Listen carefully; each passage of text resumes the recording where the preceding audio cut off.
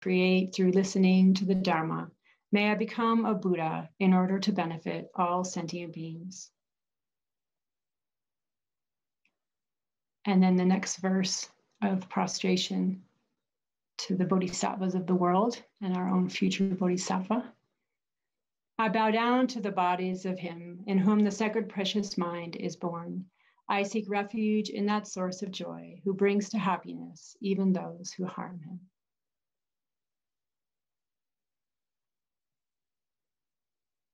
And just imagining that while we receive these teachings, that all beings everywhere are touched by them, because we truly do represent all living beings by us being here.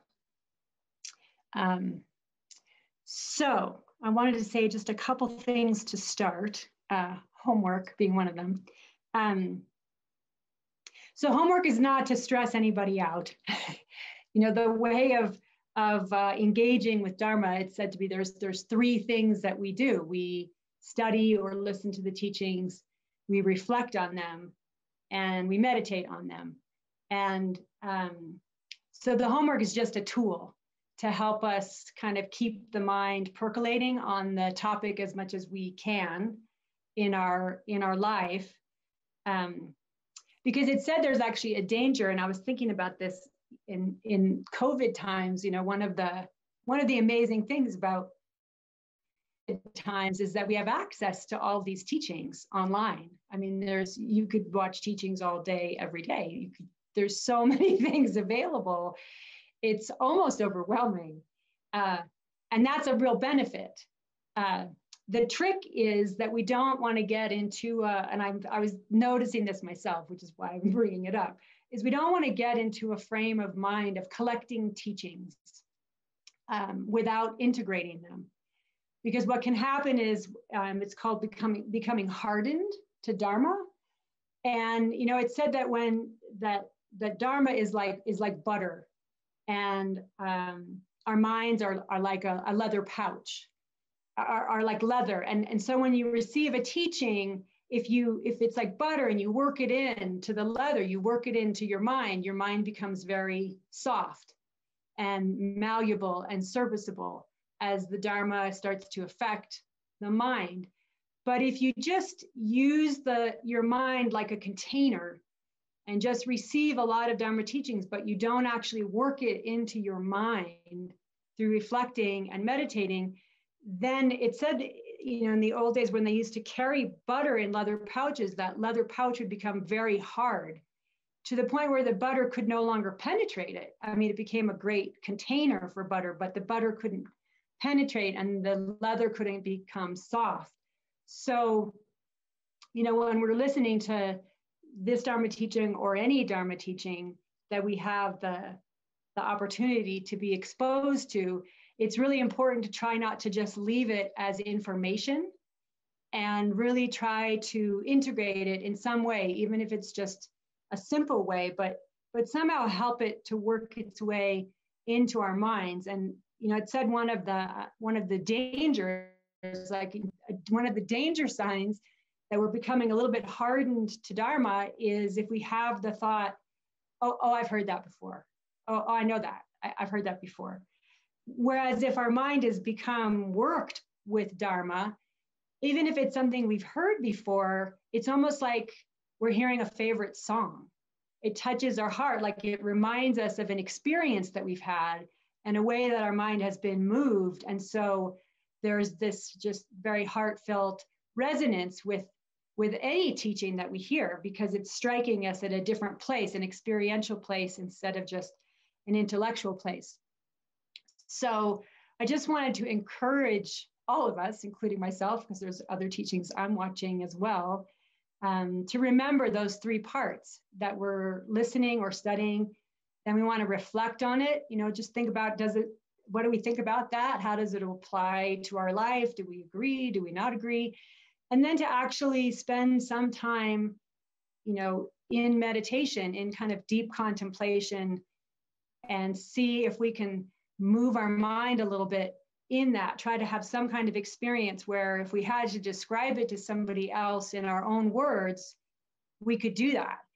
And actually, one of the things about teaching, which I'm remembering since I haven't done it in so long, is it's quite a gift, because you're accountable for the information in a very different way than if you just read about it or you go and listen to a teaching. If you actually somehow have to come up with how I'm going to explain this to somebody else, you have a completely different relationship with the material. So one of the things in discovering Buddhism that we recommended when the program was put together was to have something called public exams. It's something that Lama Yeshe used to do. I'm not saying we're going to do it, don't worry, but it's easier in person. But one of the things that Lama used to do is he would very spontaneously bring up a student from the audience, one of his students, and have them sit. I don't know if it was in front of the throne or on the throne. I didn't have the opportunity to meet Lama, but I did hear about this. And he would ask them a Dharma question, and they would have to answer to their peers, give a short on the spot Dharma teaching. And they said it was actually quite terrifying, but it trained a lot of, that generation to be teachers. And they're really quite amazing teachers. And that was one of Lama's methods for helping people to integrate the Dharma, was to put them right on the spot, put them on the throne, and ask them a question. So anyway, that was just something to think about, when you're thinking about these teachings. And imagine that you're in charge of teaching this topic to somebody else, and how would you try to explain it? And it's very helpful to see where your mind gets caught. You realize, oh, at that point, I'm really just parroting. I don't really get that point. It hasn't moved my mind, or I don't have an experience of it. Or so really to try to engage with the teachings that way. And with the homework, because again, I find this with myself, because our lives are busy and we get distracted, and this may not be the only class you're taking. So I wanted to suggest that, however you're able to do the homework is great. And if you find yourself thinking often, oh, I didn't do the homework, or, oh, I should have, when instead of having that thought, in that moment, just remember the slogan. Like when you suddenly, oh, I didn't do the ocean of mothers. Are you my mother? Oh, who do you love? Right. Like, just try to remember the short little phrase that's the top of the homework when you think, oh, I didn't do the homework. Like, you could spend that, that split second, those few seconds of mind engaging with the topic, instead of making yourself wrong or bad, or I didn't do enough, or, like, that's enough. Even that's enough just to do that. So, I wanted to encourage you in that way, because sometimes, especially, I noticed the meditations are getting longer. At least there's more words that I'm writing. So it can look a little bit intimidating, and I don't want it to be intimidating. I want it to be something that you look forward to, or that uplifts your mind. So the homework is not meant to be one more thing to do or a should. It's just an invitation to work this material into the leather of our mind, so that we can kind of have a little bit more feeling for this topic in particular, and any topic in Dharma that we engage with. So that was one thing I wanted to say. And then I'm going to do a little bit of a recap. So last week, we really focused on the 7-point cause and effect instruction for generating bodhicitta. And this week and next week, we're going to focus a little bit more on the second one, which is exchanging self and others. But again, this all comes from Lama Atisha, who, as I mentioned in the first class, he was a famous Indian pandit. He was an extremely renowned scholar. And he traveled to Indonesia to meet with Lama Serlingpa, who held these lineages of bodhicitta. They were getting lost in India, and Lama Serlingpa had them. And so Atisha went and on a boat for 13 months and got this lineage. He spent 12 years with that teacher to really embody and get this lineage in an experiential way. And then he brought it back to India. And then when he was invited to Tibet, because the Dharma was dying in Tibet altogether, one of the things that Lama Atisha did was he wrote something called Lamp on the Path to Enlightenment, which was really considered the first Lam Rim, the first step-by-step manual for how do we put the Buddha's teachings into practice. You know, the Buddha was said to have taught 84,000 different teachings. And if you've ever tried to read different sutras, if that's all you had, it would be a little bit hard to know how would you put that all together for your personal practice? How do you actually develop your mind from point to point? You know, where do you start and how do you progress? And so it's said that one of the great treasures and one of the great benefits that Lama Atisha gave, or that resulted from his going to Tibet, was he had to put this little manual together called Lamp for the Path to Enlightenment. And it went back to India, and they said, you know, it was worth letting you go to Tibet just for this text that shows us how to put all this into practice. And you know, that got developed and expounded on over time. You know, in our lineage now, we have Lama Tsongkhapa's Lam Rim Chenmo, which is really an expanded version. Lama Tsongkhapa himself says that it's an expanded version of Atisha's Lamp for the Path to Enlightenment. It sort of fleshes out all those topics, but the basic order is still the same. And bodhicitta's a little bit farther in.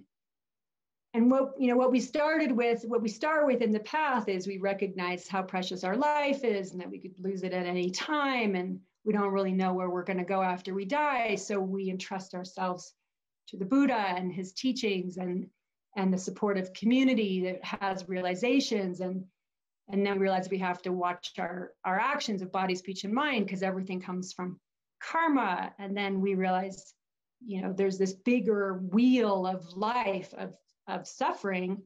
And, you know, even just having a human rebirth or having a happy life in the short term doesn't guarantee happiness in the long term. And as long as we're under the influence of ignorance, karma, and delusions, we're going to keep circling. We're always on the precipice of really heavy suffering. And that's not okay. We have to get out. We have to stop that. So that's, you know, the Four Noble Truths comes in at that point. There's suffering, and then there's the causes of suffering. But because we know the causes, we can stop all suffering. So cessation is possible, and there's a path to that. And so that's the point where bodhicitta is introduced. So we've learned that we can get out. We can stop our suffering forever. And, you know, normally you would go right into wisdom. You would go into, well, how do you cut the suffering forever? How do you do that? Inserted there is bodhicitta. And that's because this is the Mahayana vehicle. So Maha means great, and Yana is vehicle. And so this great vehicle is the car that takes everybody. It's a huge station wagon. It's the big vehicle because of how many people it carries. So the Mahayana carries everybody, and you can't carry everybody without bodhicitta. The path to personal liberation, which is the smaller vehicle, the Hinayana, it's like a little sports car. I mean, it just takes one person. You can get free, you can get out, you can check out, but you're not really meeting potential. And there's a danger if you realize wisdom for bodhicitta without any bodhicitta seeds in your mind, any wish to become enlightened for the benefit of others. You end up in this, there's different terms from it, but it's, you know, they call it nirvana's complacency, where you're in personal peace. You're in like suspended animation almost.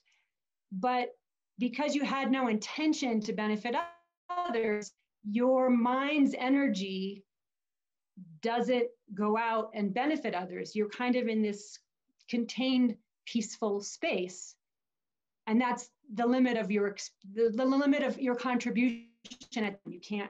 because it's almost like they say you have a very, very subtle form of self-grasping, but you're free from suffering. And apparently there were a couple of the Buddha's disciples who had realized emptiness, and the Buddha tried to teach the Mahayana path to them, but they said, we don't experience suffering anymore.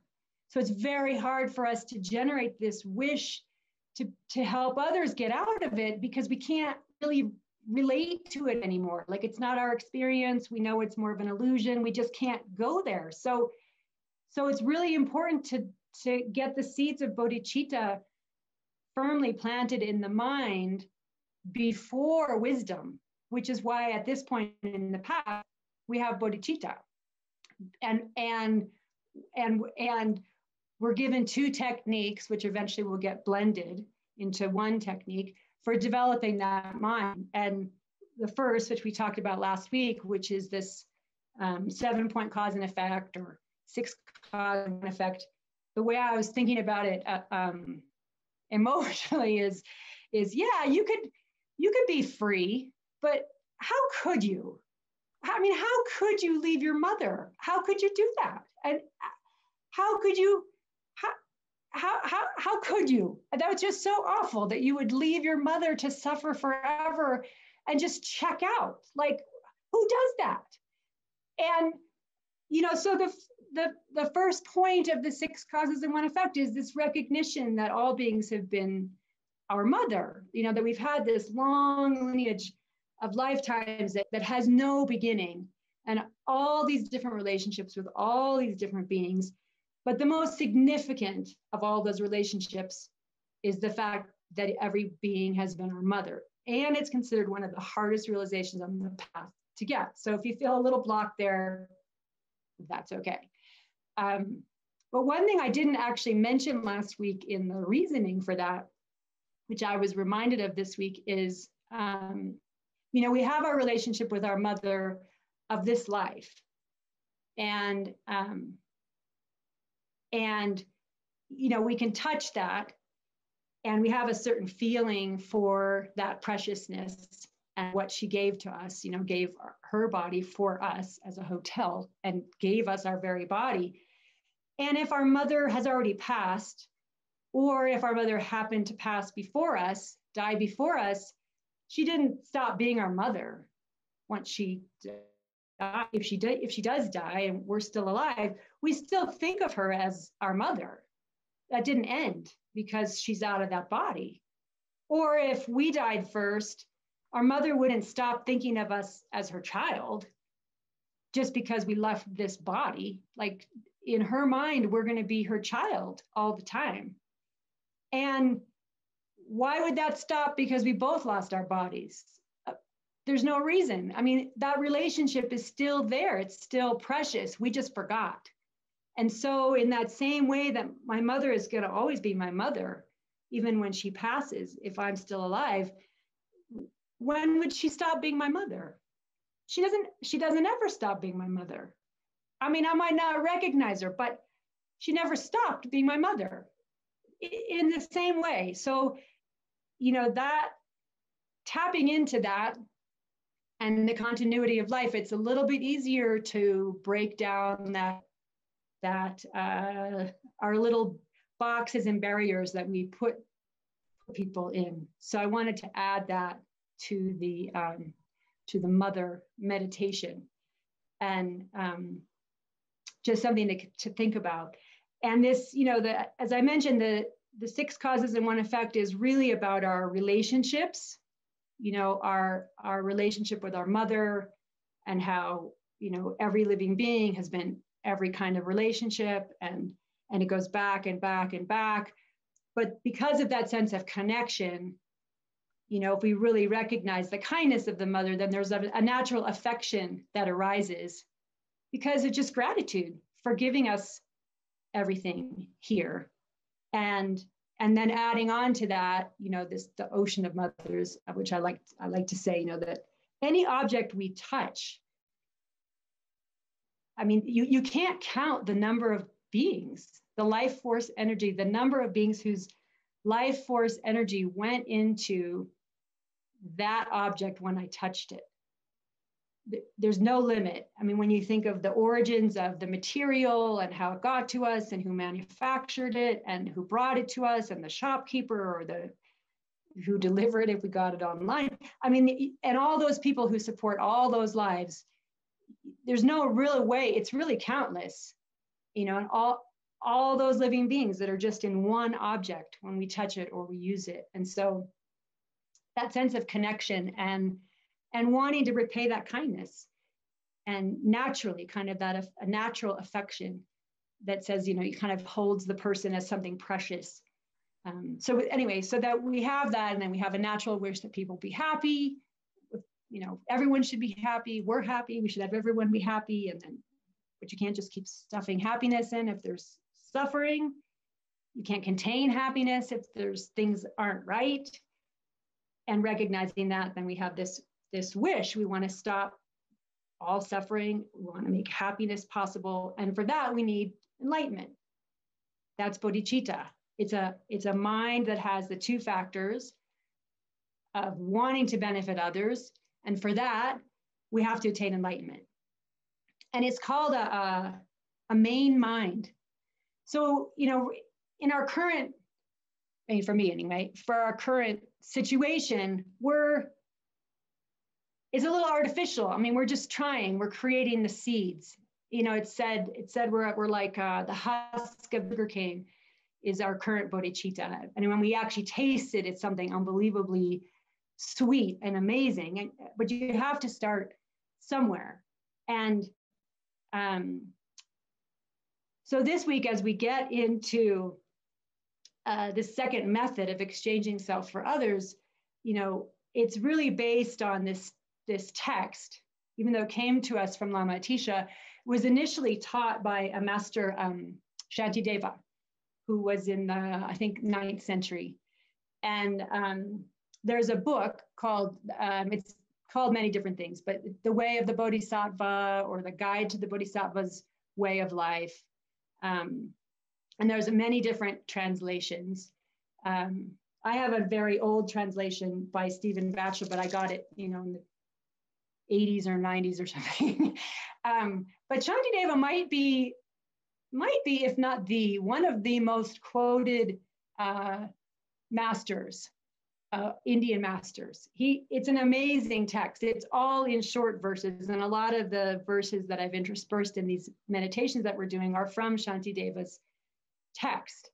And it's said that Shantideva was a very secret practitioner in the monasteries, and he was known as Mr. Three Things. He just ate, went to the bathroom, and slept. And that's what he was known for. And so the monks at the monastery, I think it was at Nalanda, they decided that they were going to shame him for not really being a good monk. And so they invited him to teach. And they built a throne. I think in the text they say it's like 10 stories high. I don't know how high it was, but it was so high, and they didn't give any stairs. So the idea was that they were going to shame him by making this super high, fancy throne that there's no way he could get on and sit and teach anything. And shame on you, Shantideva. But apparently Shantideva looked down and levitated and sat on the throne, and then from memory recited the 10 chapters, each of which has, 100 plus verses of the Guide to the Bodhisattva's Way of Life. And he showed them that you should never judge who somebody is, because you never really know who somebody is.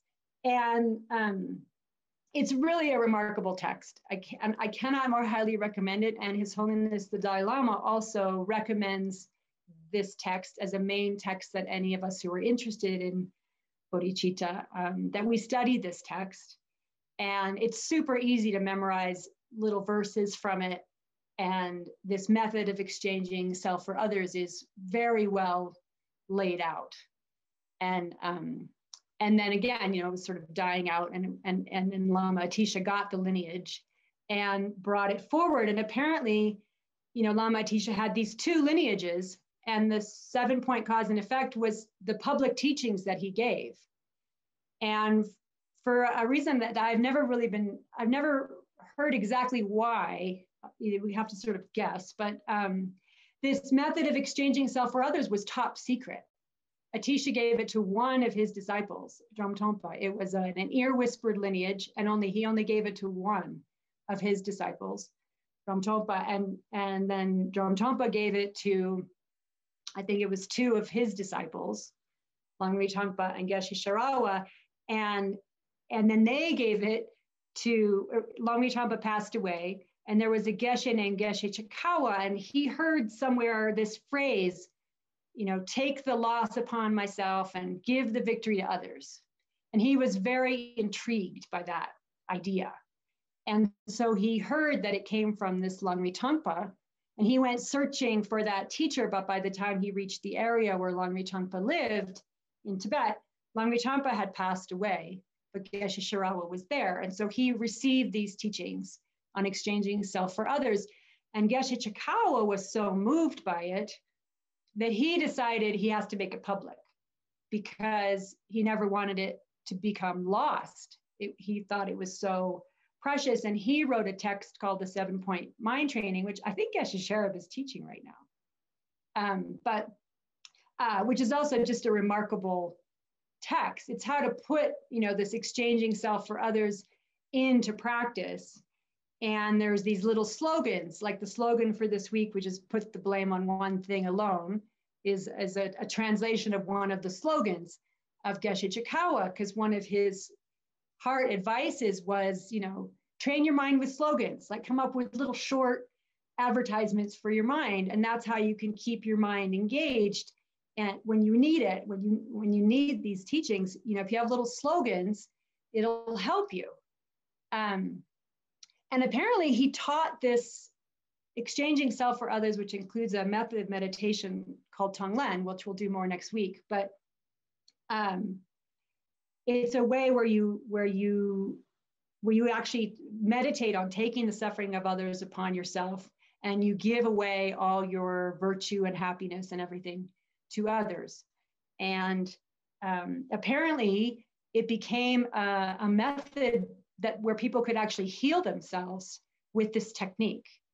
And if you think about it, it does make sense in that, karmically speaking, the only reason we have illness or suffering of any kind is because we harmed others in the past, which we would do out of self-cherishing.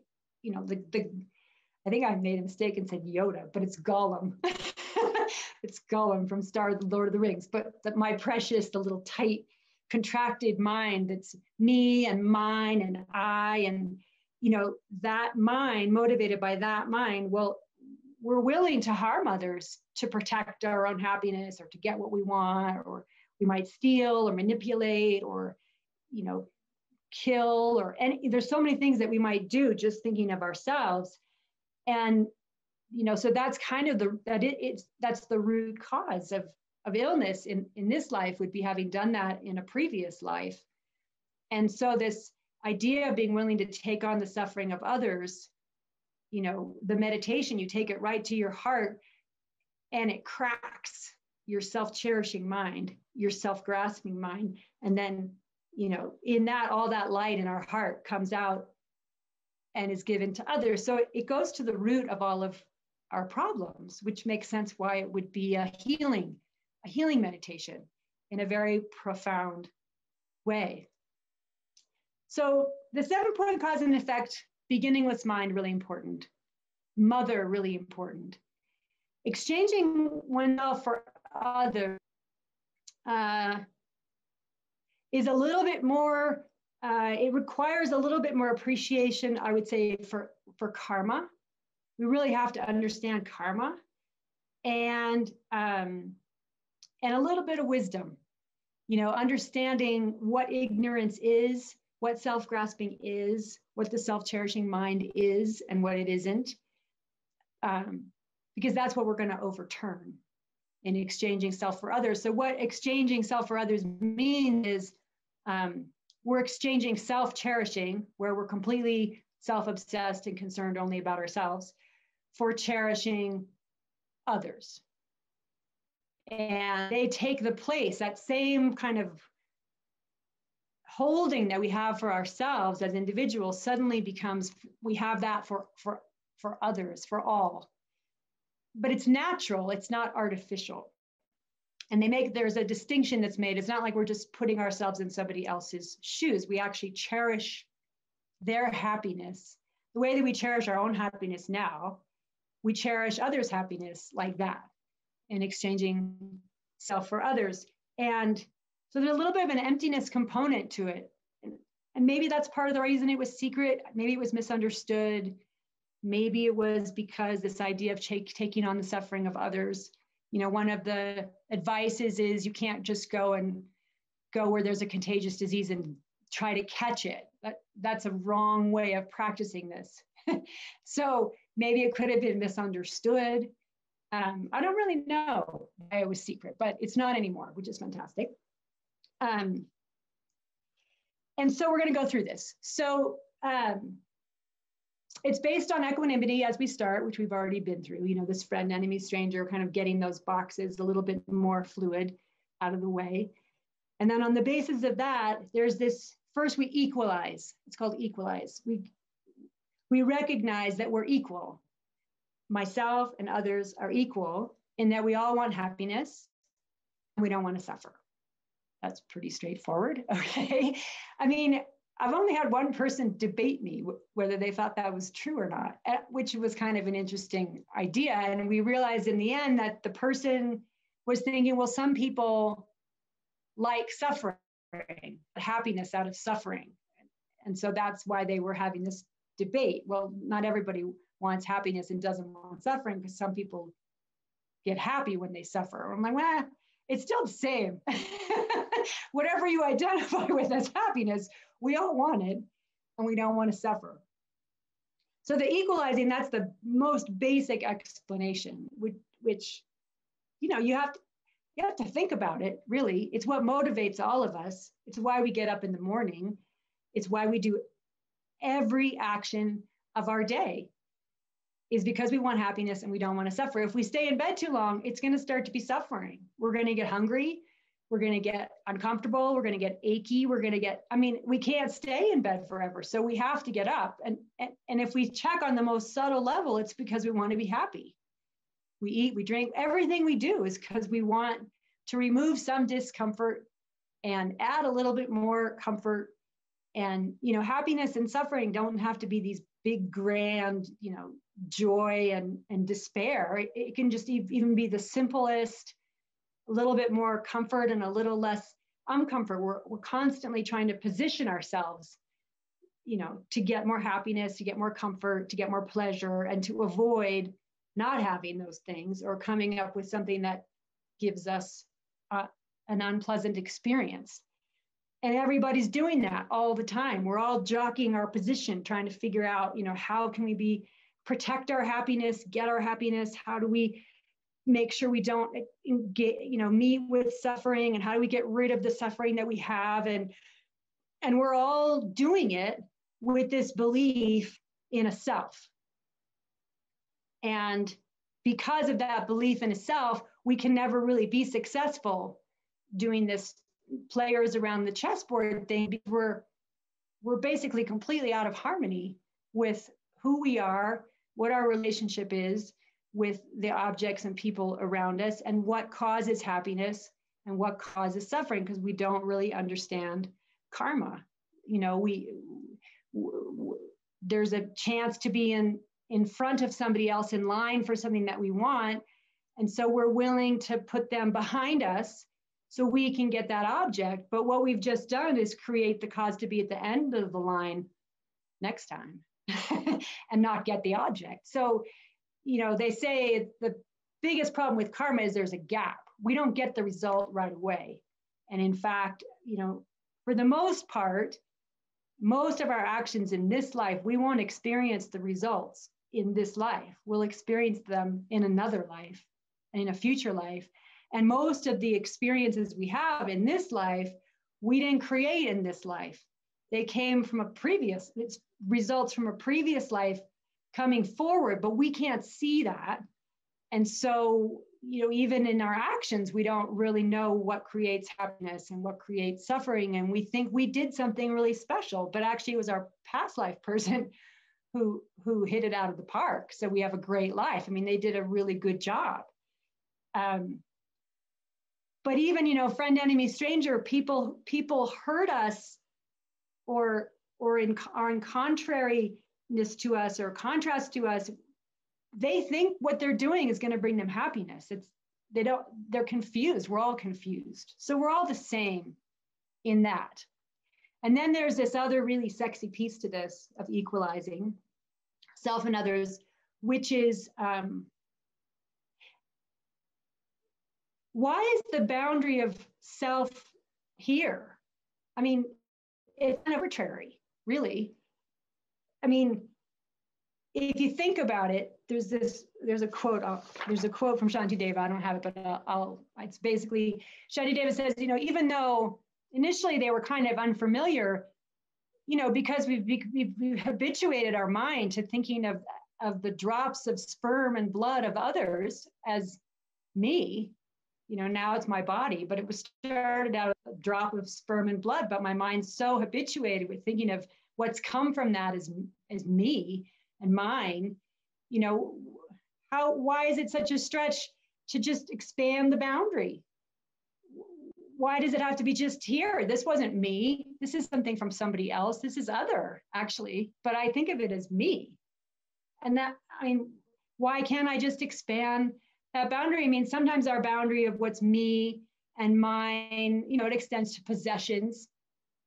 Somebody scratches our car, puts a dent in the car, does something, and then suddenly that identification of me and mine is right with that object, as if it were my own body. I mean, if it's something that matters to me, or in that moment it matters to me, or if it's a member of my family or my child or my parent or my close friend, and somebody does something to that other person and I am a witness to it, I can get sometimes even more upset that they did it to this mine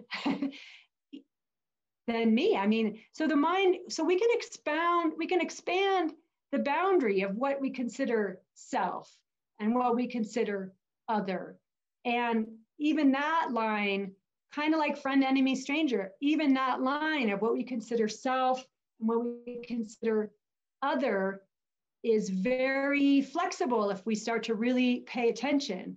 And the more that we start to bring others into our sense of personal experience, like reflecting on how all beings have been our mothers, our sense of collective being expands. It starts to expand, and other doesn't become so separate from us.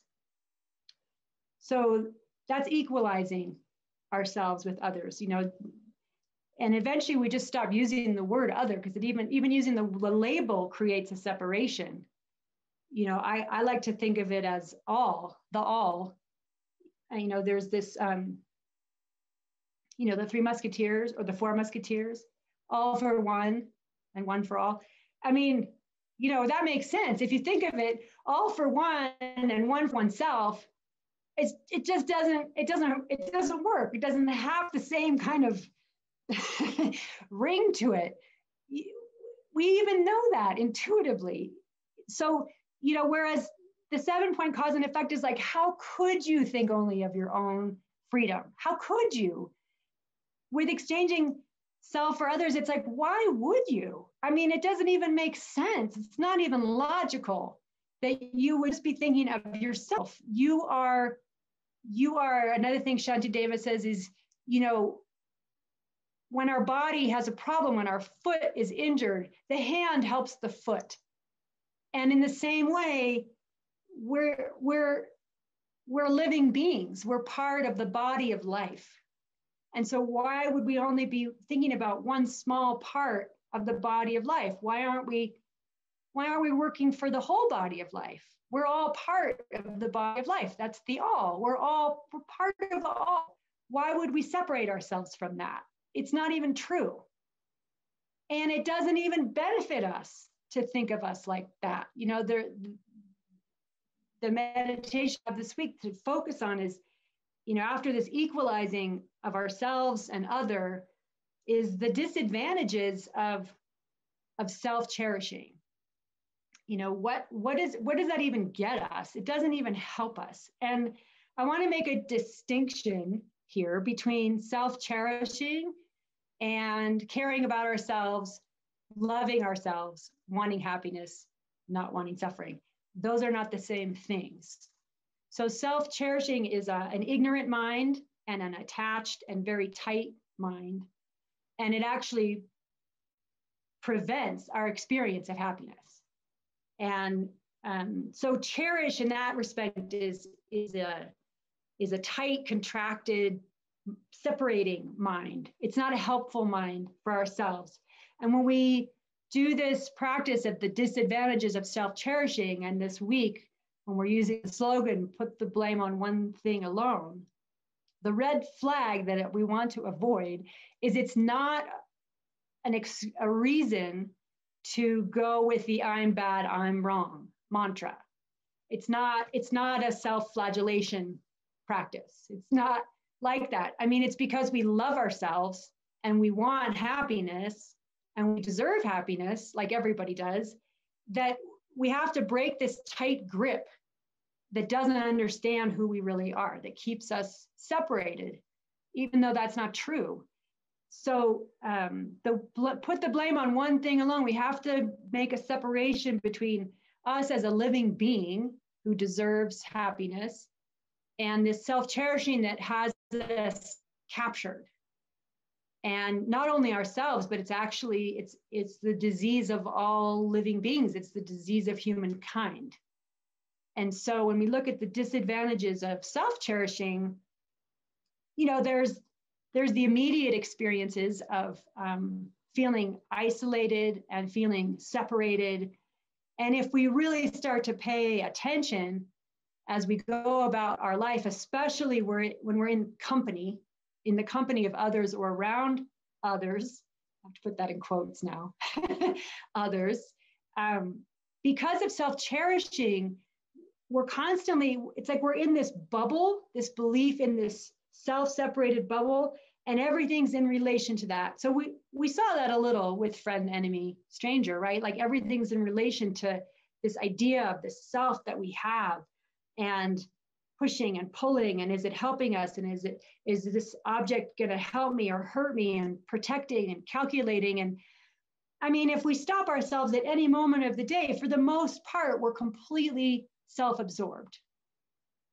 Half the time we're not even aware when we're walking around that other people even exist. We're completely captured by our own mind. And that's self-cherishing. It's a capture. It's like the iron net of self-grasping. It's like we're in a prison. It's not letting us out where we're in connection, in relation to, independence on, which is actually how we exist. You know, as Lama Zopa Rinpoche had said before, we're not trying to brainwash ourselves, or we're not trying to, you know, have some fantasy to kind of help our mind think this way. This is what's true. What's true is we're interconnected. We're part of life. We're not separated. That's not true. That's this lot we've put ourselves in and that we can't seem to get out of, but we can destroy it because it's not true. And because of that, so there's the existential feelings around that as we walk around in life, and the anxiety that it produces, and you know, the emotions that it produces. And then there's also, you know, the karmic repercussions of that. So you know, this isn't a class on karma, so I'm not going to spend a ton of time on this, but you know, there's a quote from the Abhidharma Kosha: all the various beings there are and all the various types of worlds are all a result of karma. And Even a cool breeze on a hot day on the back of your neck, just that little bit of pleasure, that's a karmic result. And by definition, any pleasant experience we have, every time our mind comes into contact with an object, whether we see it, hear it, smell it, taste it, come into contact with it through touch, even our own thoughts. When our mind comes into contact with an object, in that moment, there's an experience of pleasure, pain, or neutrality. And those are all results. Those are karmic results. So as we're walking through our day, the slightest little backache, a stomach ache, a headache, someone looking at me the wrong way, my not getting something I wanted, we have a mind that naturally wants to understand why. I have a stomach ache. I go to, what did I eat? When did I eat it? That's how we think. We want to think of causes. We try to understand causes, but we never think of karma. As Lama Zopa Rinpoche says, when we catch a cold, we think, someone left the window open. I caught a cold. We don't think, I shortened the life of another living being in the past, so now I have illness. We don't think like that. Or I take medicine, but it has side effects. That's also from shortening the life of other living beings in the past. Or rely on anybody. I have a house now, and I try to get people to come and fix things and help things, but people just don't show up. I can't get anyone here. I have to find a better handyman. Actually, it has nothing to do with the handyman. The karmic result of not having people who are reliable around you is sexual misconduct in the past. You betrayed an intimate relationship, not in this life necessarily. It's usually other lifetimes. And so we go around not really understanding why things are happening to us the way they are. But if we look at it through a karmic lens, put the blame on one thing alone. Anytime we have any kind of unpleasantness whatsoever, it's because of a karmic action from the past, that where we harm someone in some way, even just being a little bit happy when something bad happens to somebody else.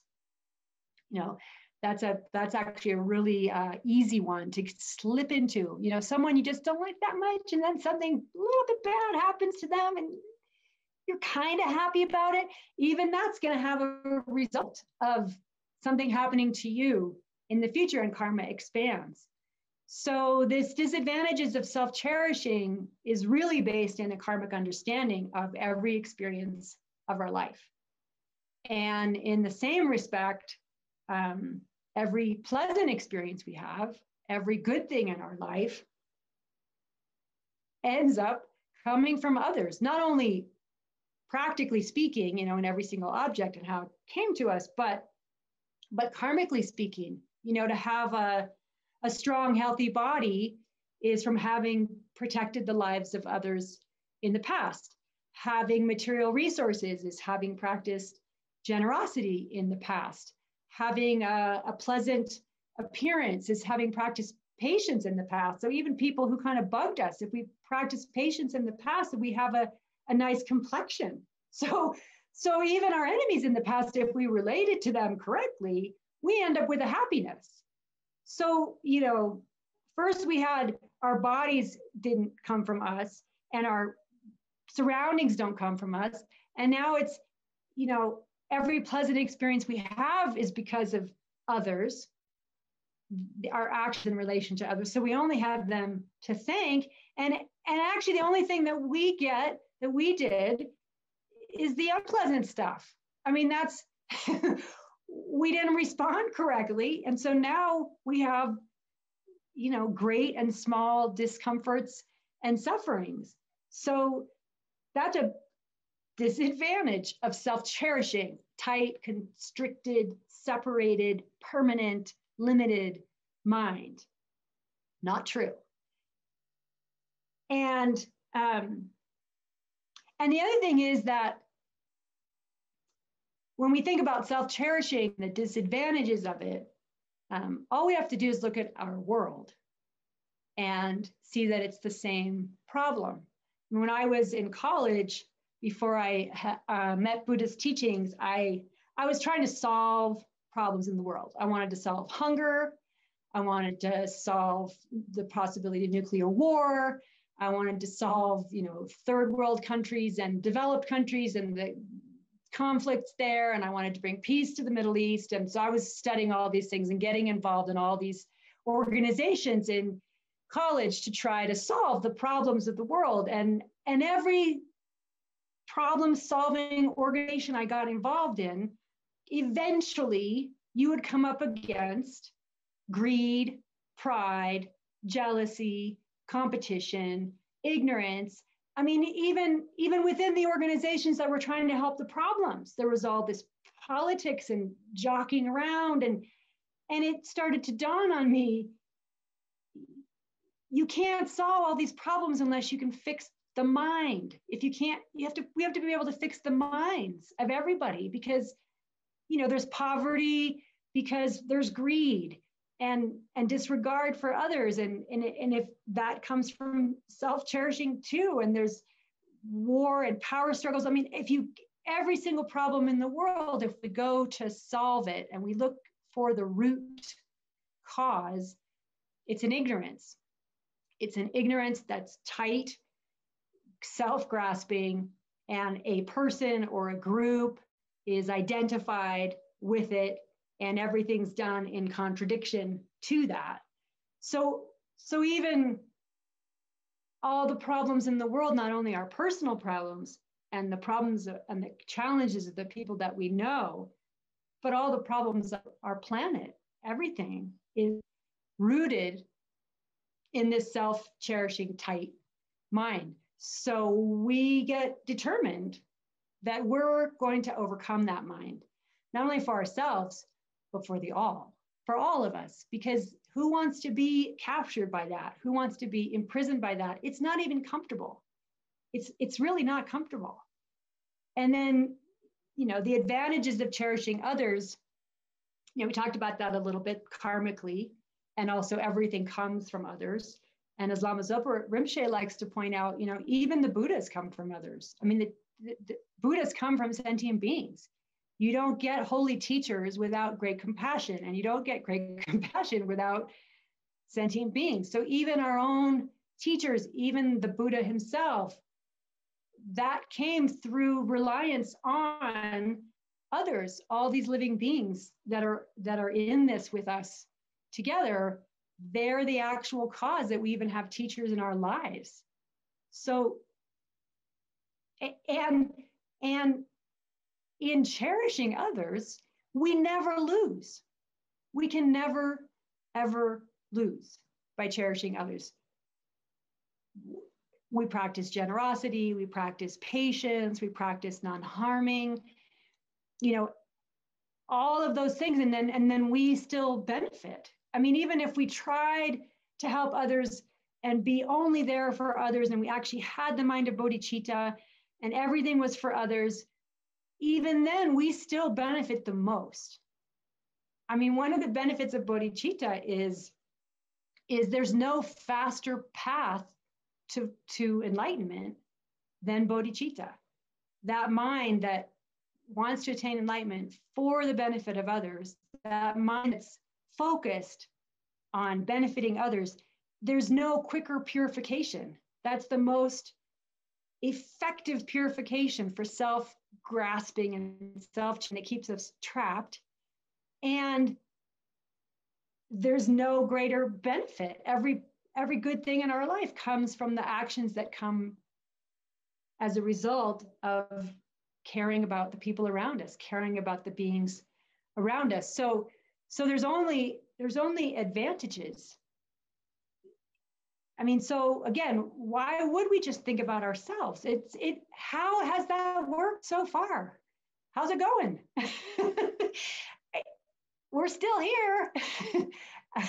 Since beginningless time, we're still here. So I think it's kind of fair to say maybe it's not the best strategy. So far, it's not really working. So, we get a determination. I'm going to overcome this self-cherishing, not because I'm bad or I'm wrong, but because this state of mind doesn't benefit me. And then, because of that, I want to live for all. We're all life force energy. That's what we are. And do we want to contribute to a contracted, limited experience, separated, permanent, none of which is true? Or do we want to embrace the fact that we're a part of life, that we're a part of the body of life, and we can contribute to the body of life, and everything that we do can contribute to the body of life? And there's no happier way to be. Another Shantideva amazing quote is, all suffering comes from cherishing oneself. All happiness comes from cherishing others. Ordinary childish beings cherish others, and the Buddhas, cherish oneself, and the Buddhas cherish others. Just look at the difference. Look at the difference between ourselves and the Dalai Lama, or ourselves and Lama Zopa Rinpoche. They seem pretty happy. They're pretty good. And what a relief. What a relief to not even have to worry about ourselves and find that actually fulfills our every wish. And we don't even have to think about it. How fantastic. It just doesn't get better than that. So that's exchanging self for others. And I just want to I'm telling one short story, which is a little bit more about the emptiness of self. But for me, it was really, for me, it was a powerful experience. So when I was in my 20s and I was in India, I had a boyfriend. He wasn't my boyfriend at the time. His name was Adam. And I was very obsessed with Adam. And even though we weren't together, we kind of got together and then we'd break up and then we'd get together. And I was in retreat in India and we had seen each other, but he'd gone off surfing in Bali or something and we weren't together. But I just had this emotional, every time I thought about him, I just obsessed. When would I see him? Would we be together? Would it work out? Just completely possessed my mind.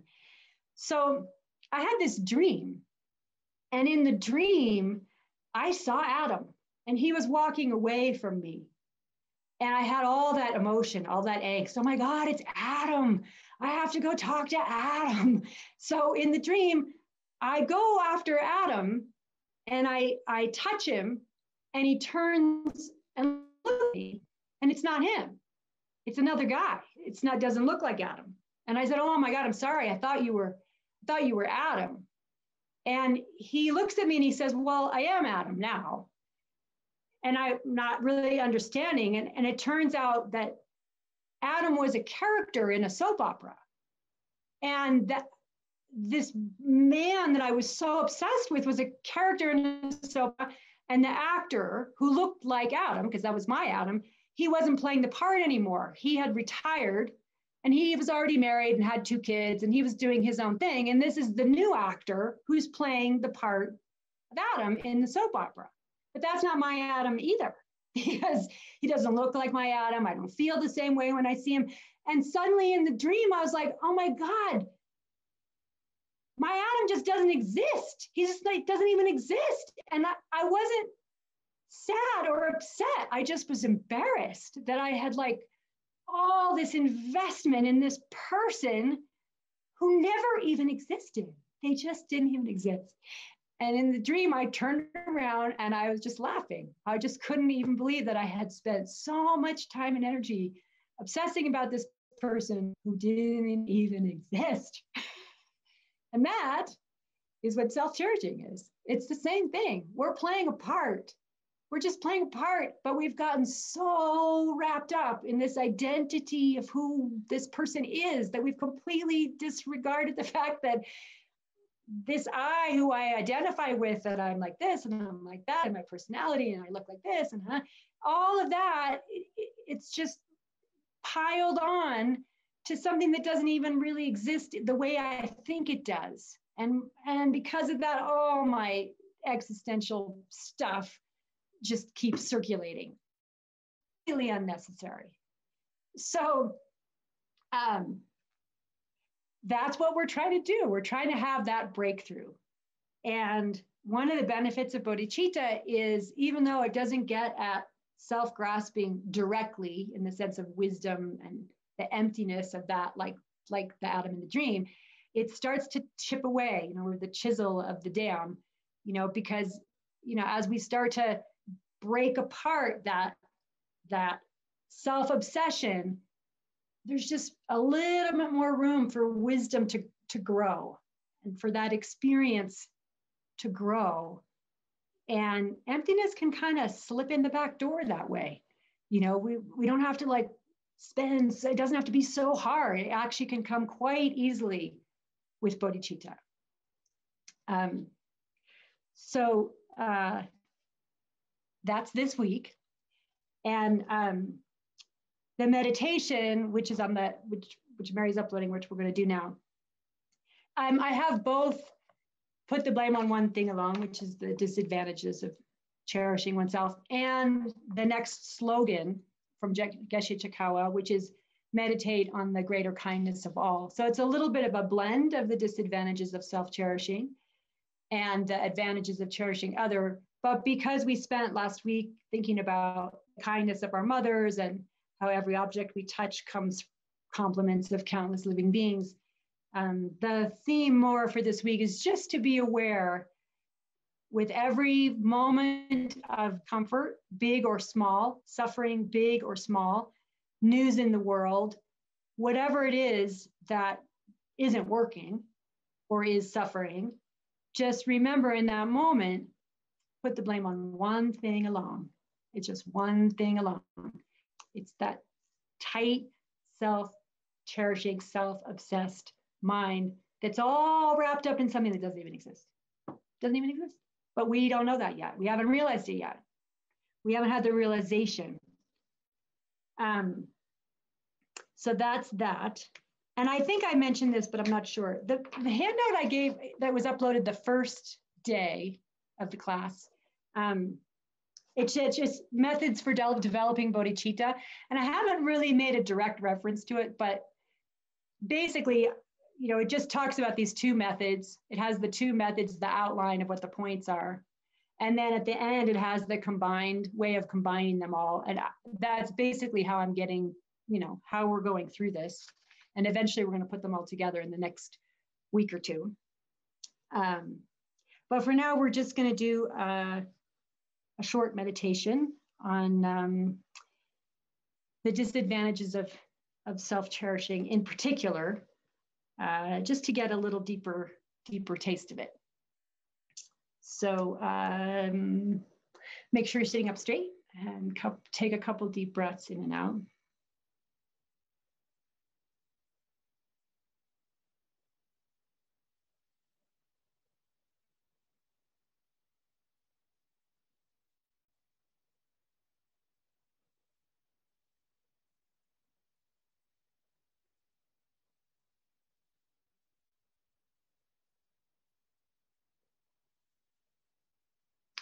Call to mind Lama Chenrezig hovering above us and of all of our teachers and teachers of the lineage, those who realize bodhicitta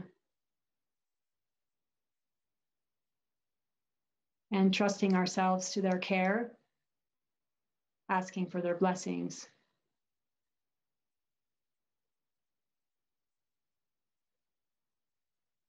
To help us just get over ourselves.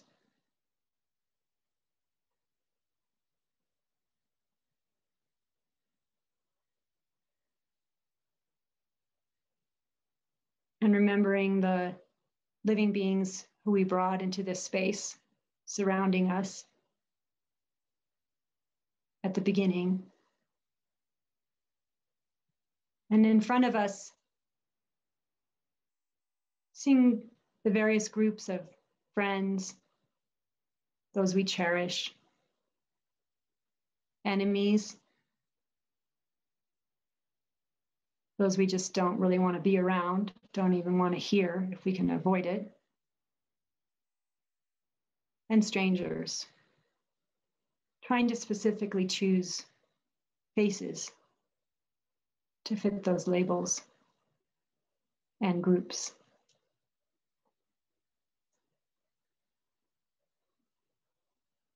And reminding ourselves of equanimity, how easily and quickly these relationships change. Seeing the fluidity of friend, enemy, and stranger.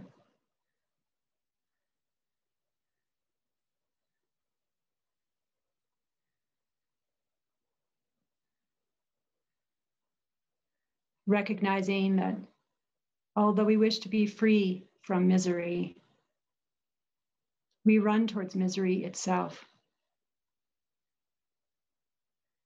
And although we wish to have happiness, like an enemy, we ignorantly destroy it. We're all the same. We just want to be happy. We don't want to be in pain.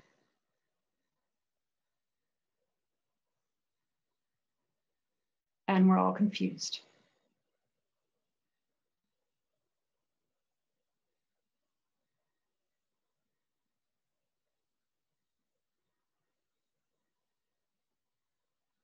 And if I think about self and other, where is that boundary? Is it fixed?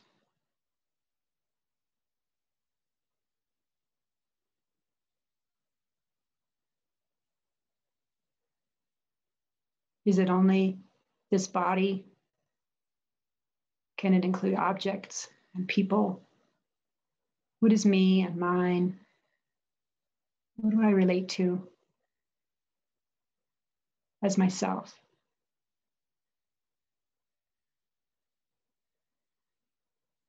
Seeing that even that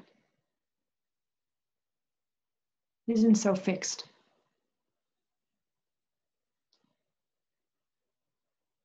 That this body itself that came from others, now I think of as mine, as me.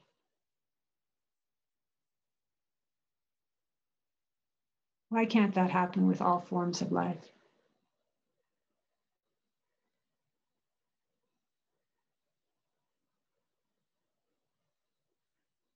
And what use has it been to think only of myself? What does it feel like to walk around in life every day thinking about myself?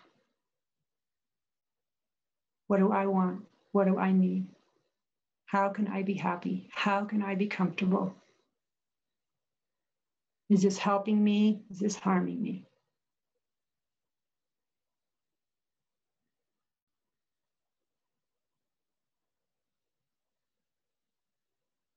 How that self-obsessive bubble has completely captured us,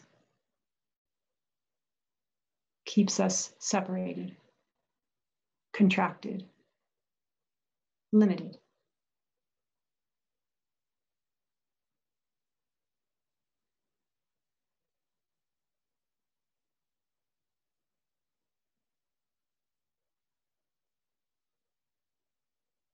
It makes it easy to disregard the life of another, an animal or an insect.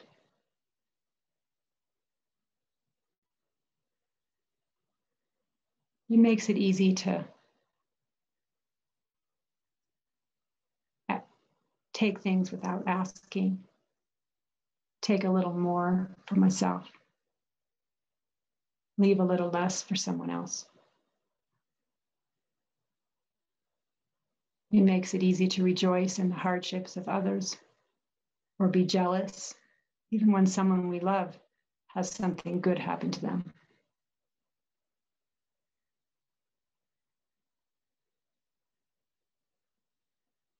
From the moment we wake up, every second of the day, with very few exceptions. It's me, me, me. Taking, wanting, receiving, but never truly satisfied.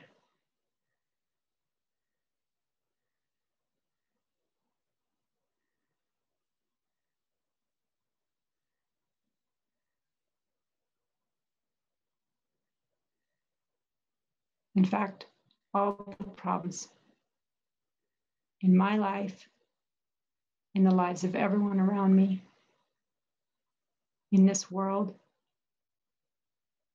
they all come from that tight, constricted, ignorant mind. Selfish concern, either directly or karmically.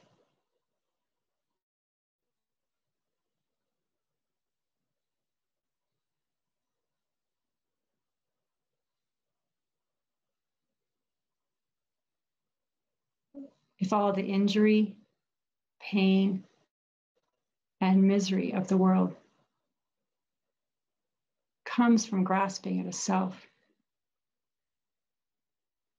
what use is that great ghost to me?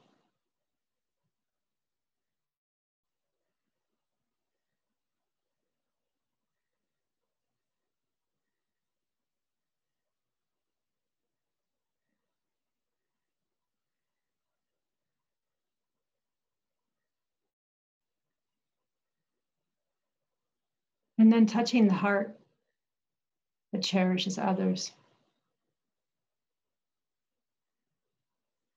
opening the mind to appreciation for all others do for me all the time, giving me my body, my life, shelter, clothing, food, every object I enjoy, everything I use, even the teachings themselves and my teachers, all come from the great body of living beings.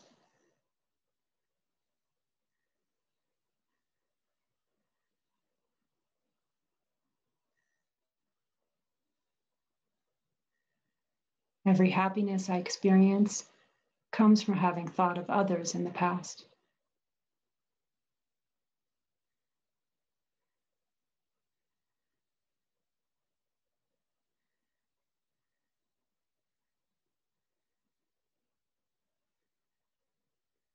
How wonderful it would be to live in the awareness of the whole body of life, of living beings, to be in connection with that, in relation to that, in contribution.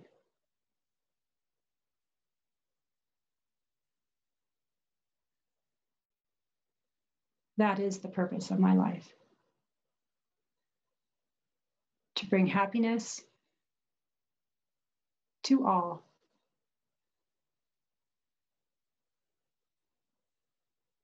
And I am all.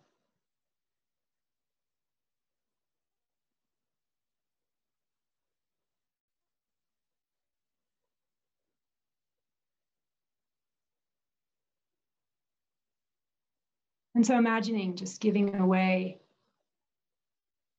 every merit, every happiness, every good experience, all the richness of our life, all the blessings, sharing it with every single living being, imagining that everybody has all happiness and the causes of happiness.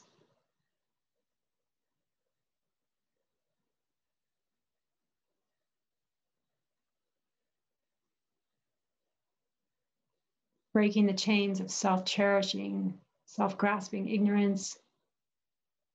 May all beings be free from suffering and the causes of suffering.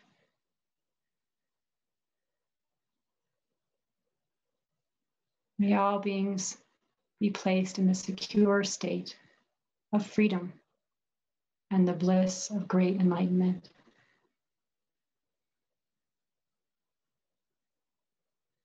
May all beings abide in the great equanimity, the expanse of mind, free from bias.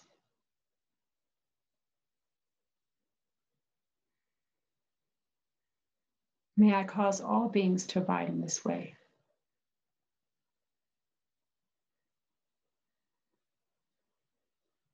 Please, Guru Chenrezig, grant me blessings to be able to do this.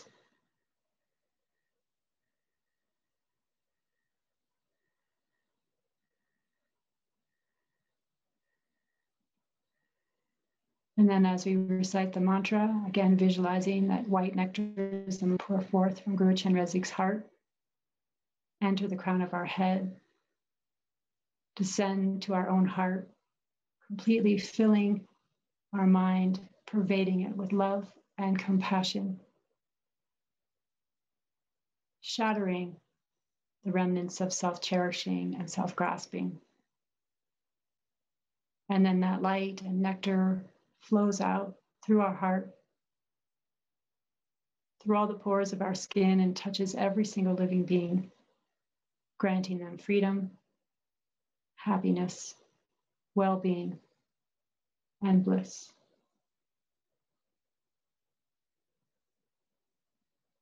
Om Mani Padme Hum.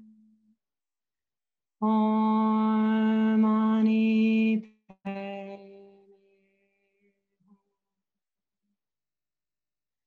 Hum. Om Mani Padme Hum.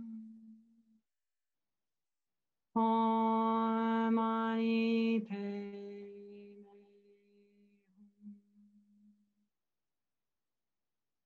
Om Mani Padme Hum. Om Mani Padme Hum. Om Mani Padme Hum. Om Mani Padme Hum.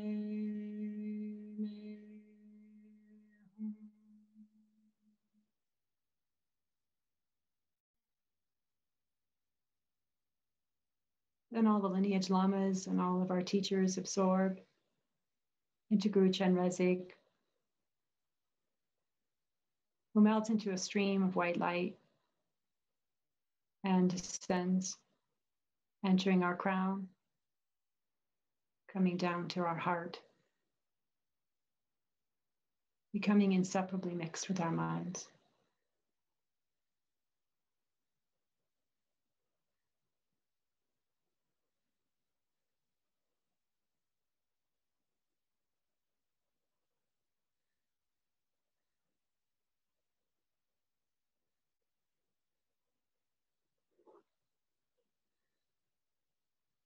I bow down to the body of him in whom the sacred precious mind is born.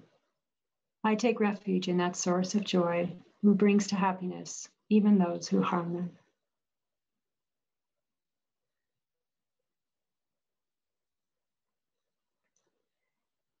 And then give the dedication verse. So we'll do the first two, and then we'll do the Shantideva ones.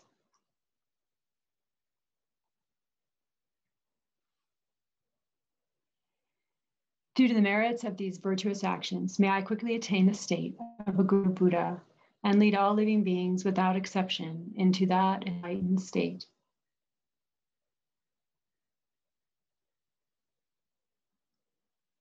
May the supreme jewel bodhicitta that has not arisen arise and grow, And may that which has arisen not diminish, but increase more and more.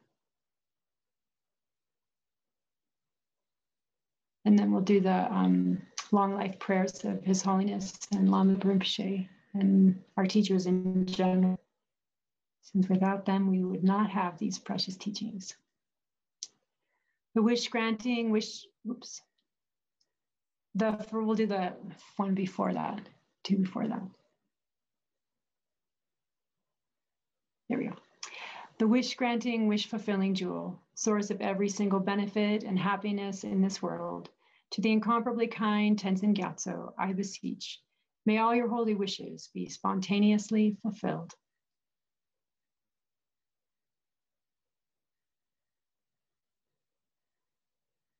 You who uphold the subduer's moral way, who serve as the bountiful bearer of all, sustaining, preserving, and spreading Manjunat's victorious doctrine, who masterfully accomplish magnificent prayers honoring the three jewels, Savior of myself and others, your disciples, please, please live long.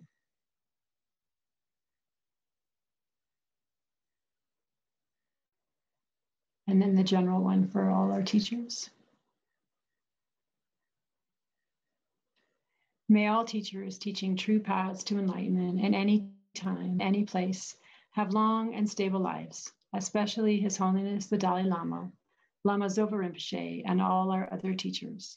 May all their holy wishes be fulfilled. And then we'll do these dedication prayers that come from Shantideva's Bodhisattva's Guide to the Way of Life. And just recognizing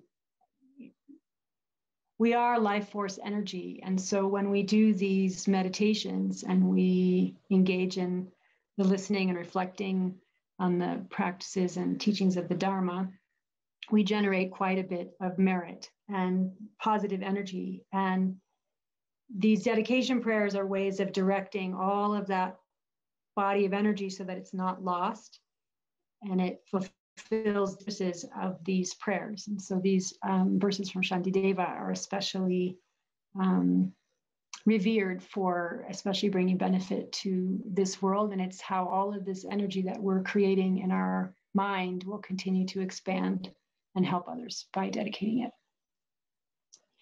May all beings everywhere, plagued by sufferings of body and mind, obtain an ocean of happiness and joy by virtue of my merits.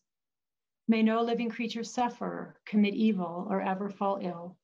May no one be afraid or belittled with a mind weighed down by depression.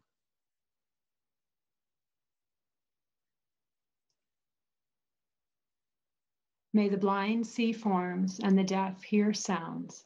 May those whose bodies are worn with toil be restored on finding repose. May the naked find clothing, the hungry find food. May the thirsty find water and delicious drinks. May the poor find wealth, those weak with sorrow find joy. May the forlorn find hope, constant happiness, and prosperity.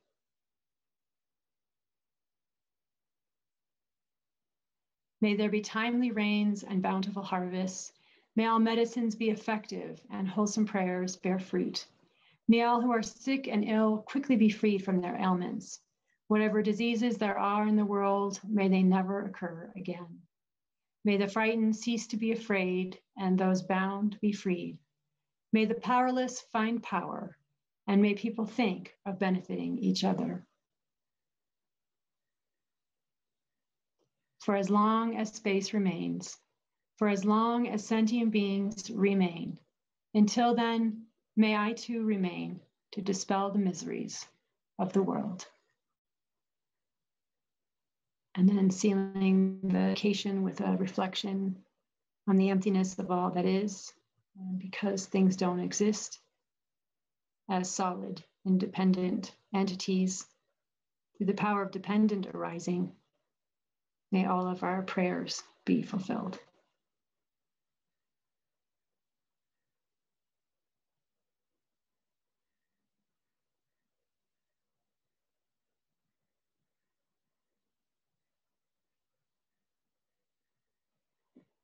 So thank you very much.